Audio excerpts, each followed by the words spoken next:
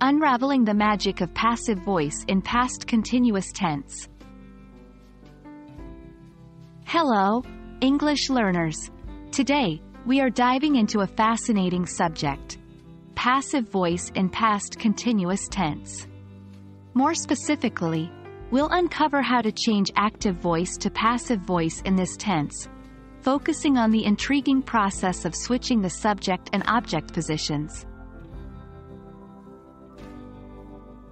Before we start flipping sentences around, let's take a quick refresher on what passive voice is.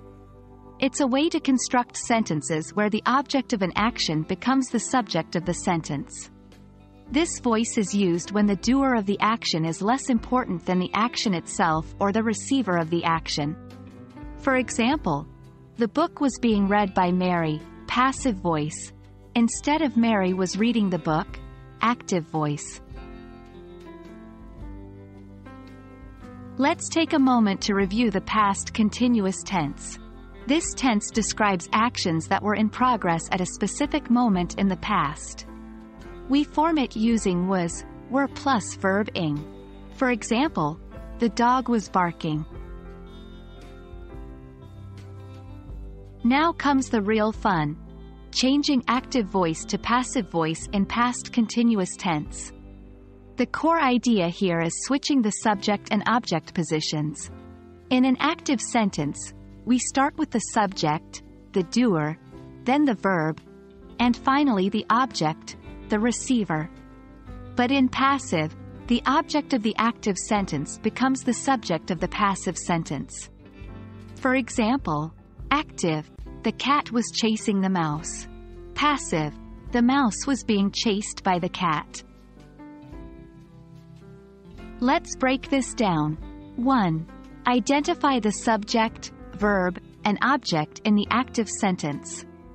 2. Switch the object, mouse, to the subject position in the passive sentence. 3. Use was, were, according to the new subject, add being, and then add the past participle of the main verb, chased. 4. End with by and the original subject, cat. Let's practice our understanding with some examples. Active, the teacher was grading the tests.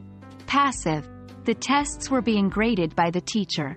Active, the children were decorating the house.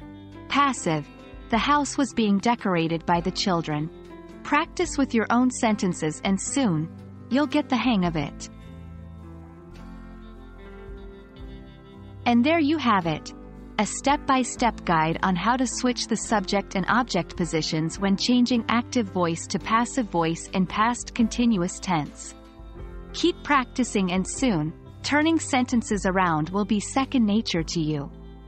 Thank you for joining us today. Happy learning, and until next time.